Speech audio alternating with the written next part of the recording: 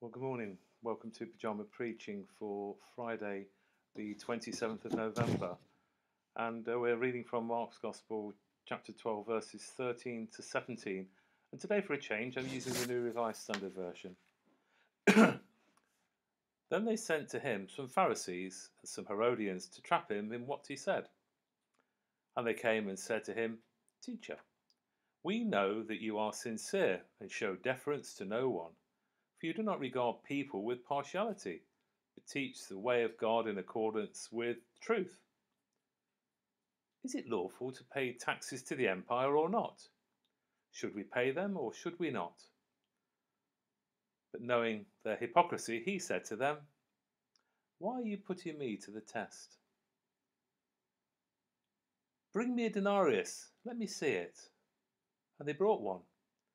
Then he said to them, "Whose head is this, and whose title?" They answered, "The emperor's."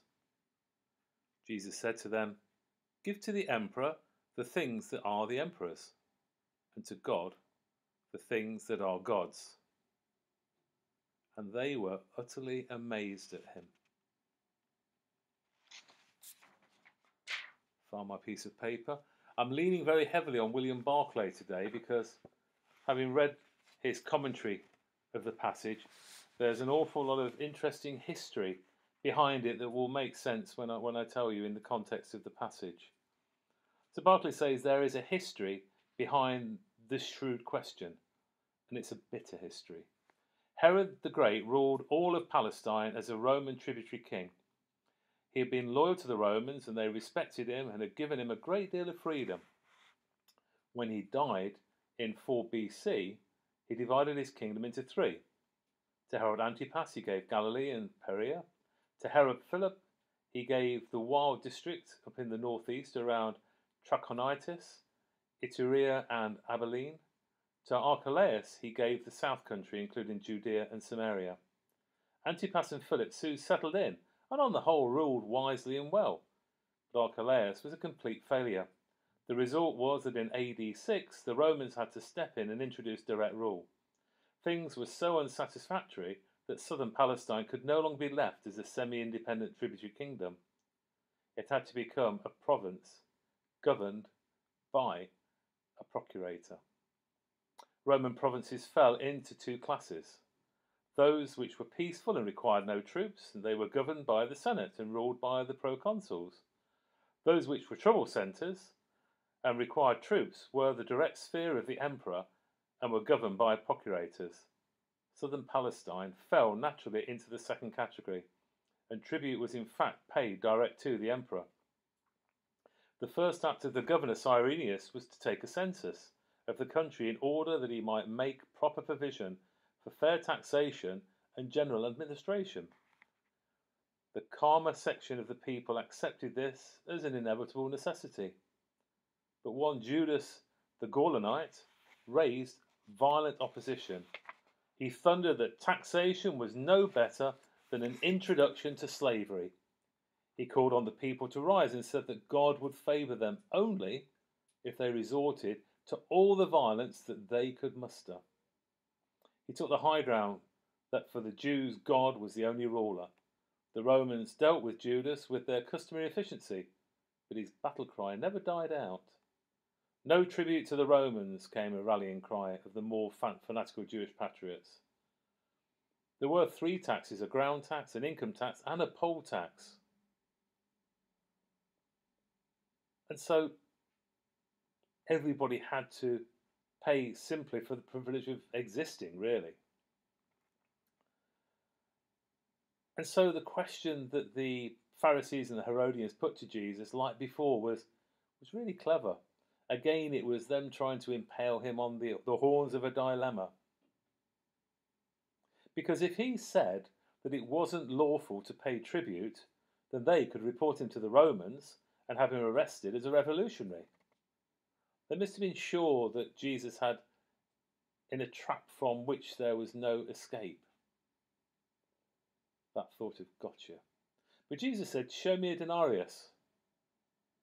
And thinking about it, he asked them to show him one. He didn't have one himself. I didn't have one myself. I had to Google a picture of one. So there is an image of a denarius.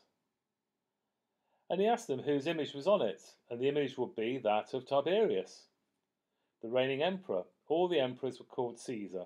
Round the coin there would be a title which declared that this was the coin of Tiberius Caesar, divine Augustus, son of Augustus, and on the reverse might be the title Pontifex Maximus, the high priest of the Roman nation. Now coinage was a sign of power, and where the coin was valid, the king's power held good. So the king's sway was measurable by the area in which his coins were recognised as valued currency. So because the coin had the king's head and the king's inscription on it, it was held, at least in some way, to be the king's personal property.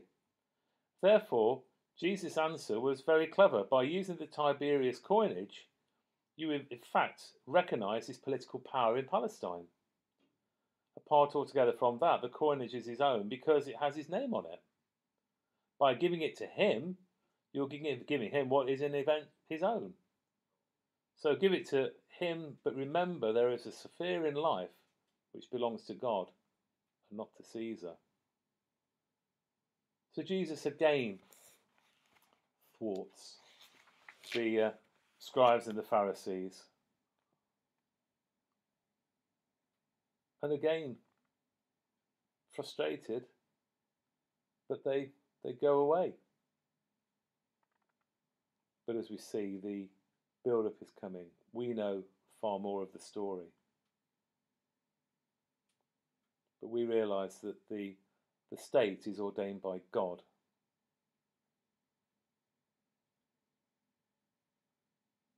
And we believe in Jesus.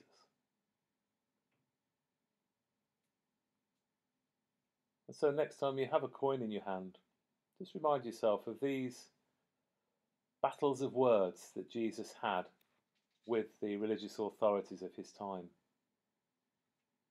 The way that they were trying to entrap him.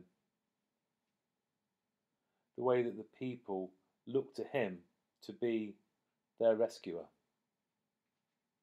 But how things change as we read the remaining passages in Mark's Gospel over the next month or so.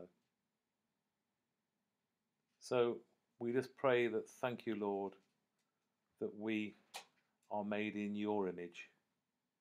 We need no coin to make us special, because in your eyes, each and every one of us is. Amen. Have a good Friday. God bless you. And sorry this has run on a little bit longer, but I was getting a bit carried away with Barclay's commentary and how it flowed, so sorry about that.